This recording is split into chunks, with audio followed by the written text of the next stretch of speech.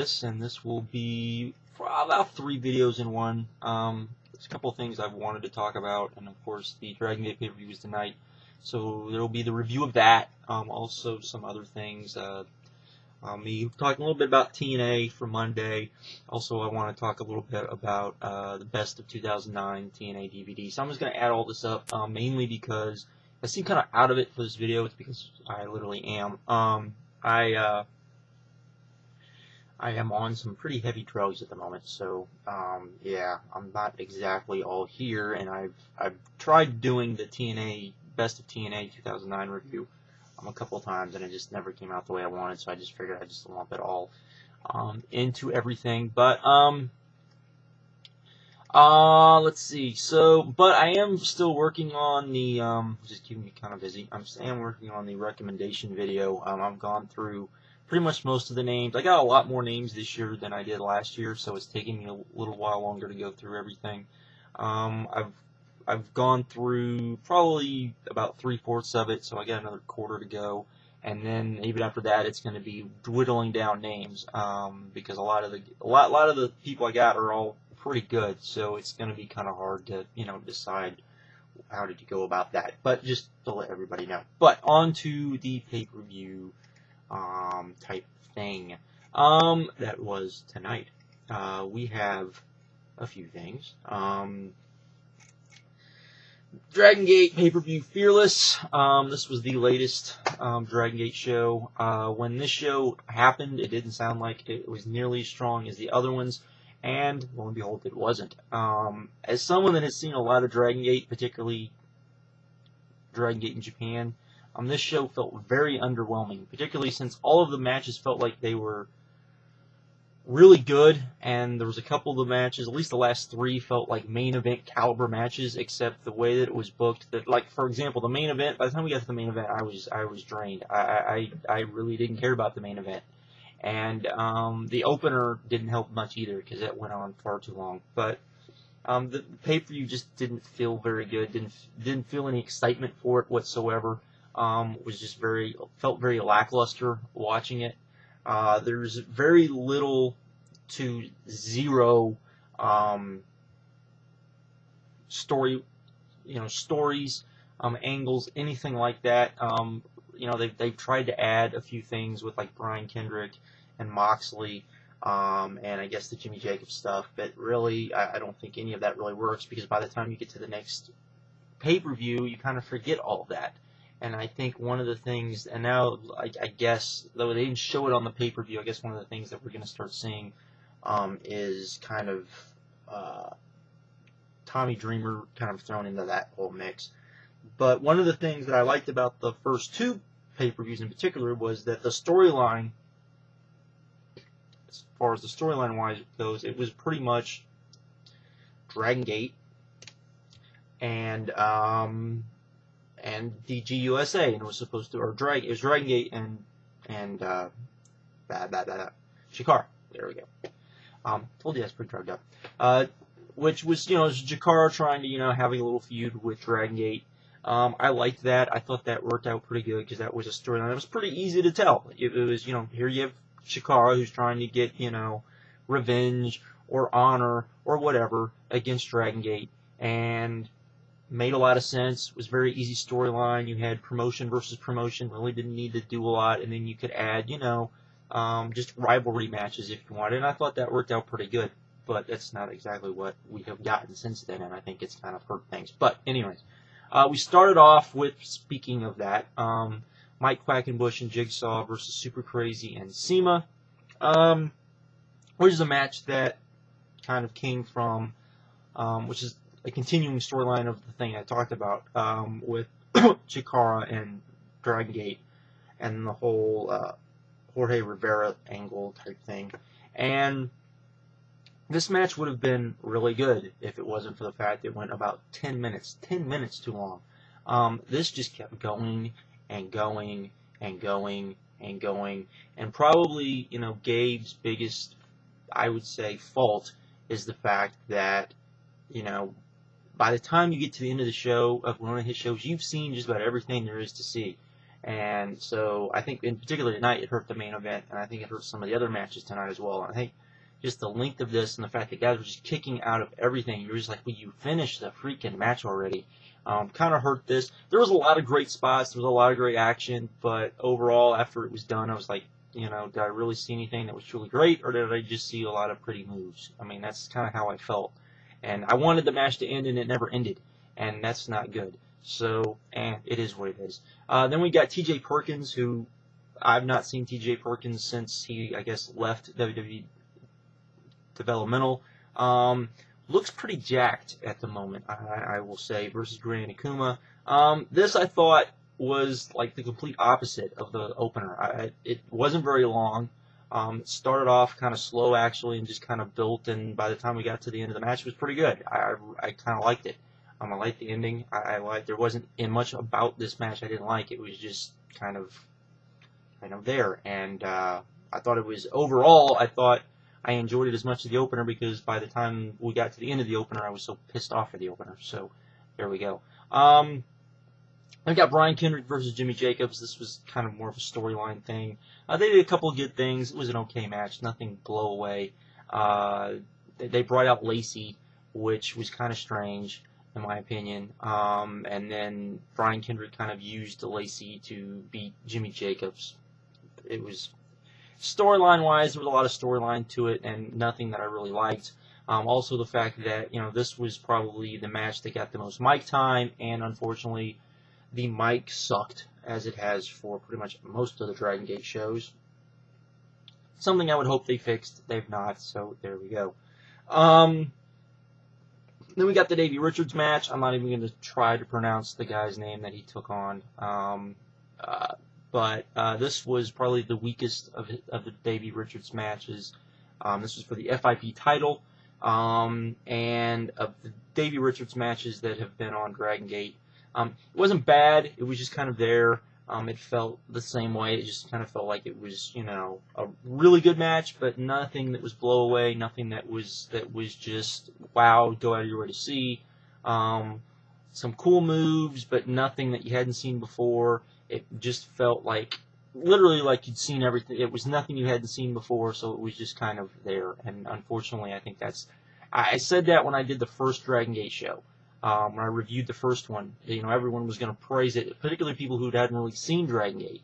But that once you start seeing more and more of it, it starts to wear on you. You start to kind of expect the same things. It's not as spectacular as the first time you see it.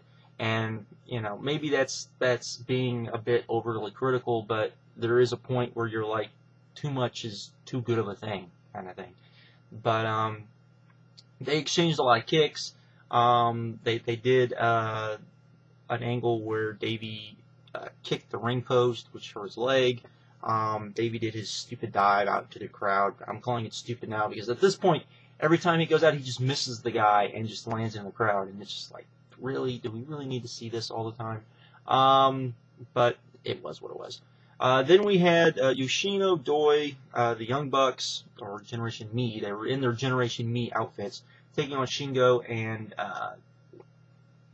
Yamato, and an elimination three-way tag. This was really good. This probably, again, this suffered from, I think, the same thing that the opener suffered from, that it just went too long. Literally, when the Young Bucks were the first team to be eliminated, I was kind of like, wow, the match is over. And then I realized, oh no, it's still going to go on. And I was like, I really don't want this match to go on any longer. But it was really, there was lots of cool moves, lots of cool spots, lots of good action. But after the match, it was kind of like, well, what did I see? There was nothing. It wasn't a memorable match. It was just like a great match. And but definitely the best match I thought on the card. The match I enjoyed the most on the card. Felt really good, all that sort of thing. Then we got the main event, PPV Hulk versus Dragon Kid. The live crowd was burnt out. I was burnt out by the end of this. By the time we got here, I may be underrating this. I don't know. I just felt like it felt very lackluster after everything we saw, which I think is probably the biggest problem with a lot of this stuff. Is it's just that you're not building to the main event, which I think a lot of people have said that's Gabe's biggest flaw. He always says, yeah, but you want to put on the best matches possible. I understand that, but you also want to highlight your main event. So people can debate about that all they want. Thought the match was really good, but again, not anything blow away. Really, if you look at the matches, there was nothing really bad on here, and everything was either really good to a lot of the stuff was really good to great. But it felt very lackluster as a pay-per-view. The overall pay-per-view just felt very, very lackluster, and I would kind of say the bloom is kind of off the rose of Dragon Gate a little bit, and that Gabe probably needs to do a little bit more. I really think he needs to use more of the Chikara guys myself instead of just continually bringing in the Dragon Gate guys. I think that the Chikara guys are good enough. Particularly, there's a lot of Chikara guys that are really good enough to come out and fill up the undercard and not put on these incredible matches that will blow away the crowd. I think the one thing about the Chikara guys is they can go out there and do a type of match that, while it looks like Dragon Gate, is different enough from Dragon Gate where you don't feel like you're seeing the same type of match over and over and over again, which can be a problem. Didn't really enjoy this. Actually, I think, and I can't remember, whatever the last Dragon Gate pay-per-view from Japan I saw, which I've never actually reviewed any of those just because I just never felt kind of like it, because usually I watch them, not all together. But I felt that was better than this, to be honest, and I didn't feel like this was nearly up to the standard as the other ones, which is too bad because it has to be better than this. I felt this was good, even though it had a lot of great stuff on it. I just felt it felt very lackluster. This would probably come off very, very good on DVD because you could just watch a little bit of it, turn it off, watch a little bit more of it, turn it off type of thing. But as a pay-per-view, didn't really come off as good as I probably should have. So there is that. Now, there is the other thing I wanted to talk about was this DVD, Best of 2009 TNA. Most of you probably do not remember, but when the Best of 2007 DVD came out, I did review it. I went out and bought it. I don't buy a lot of TNA DVDs, particularly a lot of recent ones, because there's most of them, I'm not a collector of DVDs like some guys are, or a collector of shows. I get the stuff that I think is good, and usually I'm more of a collector of matches than I am DVDs. So best ofs to me are really cool. And whenever anyone always says, what would you like to do if you ever had a job in the wrestling business? Actually, it would be putting stuff like this together, because this DVD is really good. Pretty great, actually, if you want to get technical. I thought that it was I thought they did a pretty good job of highlighting a lot of the things they probably needed to highlight. They put probably the best women's match TNA has had in who knows how long, in Sarita versus Alissa Flash. They also, but there was, of course, stuff on here that I didn't think needed to be on here. Luckily, they didn't forget about Kurt Angle versus Jeff Jarrett from, I think it was Genesis, last year, which was, an amazing match. And then you went through this big drought period of unamazingness that we had at the end of the year. But they did stick some stuff on here. I was kind of like, really? You got AJ Styles versus Kurt Angle from Impact, but not the one before Bound for Glory. You got the tables match, and I don't think the tables match is nearly as good as the one from, right before Bound for Glory. I would think that would be the match you would want to put on here. Didn't put that on here. You had the Sting versus Kurt Angle empty arena match. I'm not big on that match, so, really. We also got, as I said, Kurt Angle versus Jeff Jarrett. I'm a big fan of that match. I'm glad that was on here. You got the Bound for Glory Ultimate X. Really, you could probably roll the dice with this or the Destination X Ultimate X. I like the Destination X Ultimate X better, only because I think that you're trying to release the DVD that's with the highlight TNA, and I don't think you want this Ultimate X, only because the Ultimate X structure was very rickety. It looked like it was going to fall down at any moment. Didn't really have that problem with the other one. And also, the spot at the end of the Destination X one, I think, is a better spot, even if it's not as spectacular as the one that ended, the Bound for Glory one. But, people are going to disagree. We got Sting versus AJ Styles. That was probably the biggest marquee. You want Sting on the DVD. I understand that, but still. I don't have any problem. That's probably the one match I would say, okay, I understand why that's on here, but still. And luckily, we got Desmond, Wolfe, and Kurt Angle, and AJ Styles, Samoa Joe, and Christopher Daniels from Turning Point. As the DVD from the pay-per-view is not out yet, which I hope once it comes out, I've heard rumors it might be released in a 3-pack, and if that's the case, then I hope everyone goes out and buys this set, because honestly, it's a good message to send to TNA, particularly now. Overall, it's a pretty good DVD. It's very low. There wasn't much on it.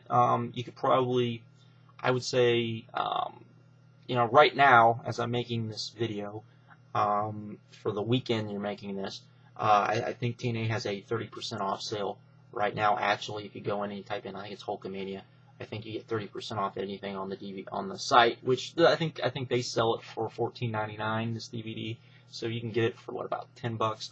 And then, of course, if you go to Ring of Honor, I think they sell it for $13.99. When they have one of their good sales, you can get it there too for pretty cheap as well.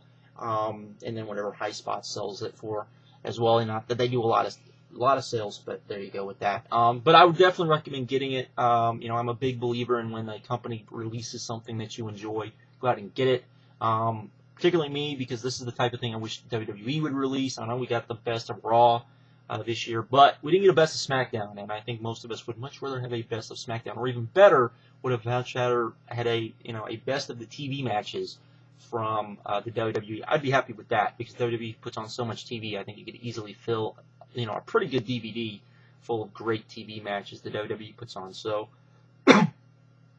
and for that matter, I wish HDNet would release a Blu-ray of the best matches that ROH has had on HDNet, for that matter. So this is literally the type of DVD I wish more companies would do, and we don't really see that too often. And of course, we didn't get a best of 2008 last year, which kind of sucked as well. So there was that, which leads us right into, of course, this Monday we're going to have the big, giant, nasty return of the Monday Night Wars officially. Maybe. For those of you that do not know, TNA this last week, which the Impact absolutely sucked. Sucked complete ass, in my opinion. Got a 1.1 rating.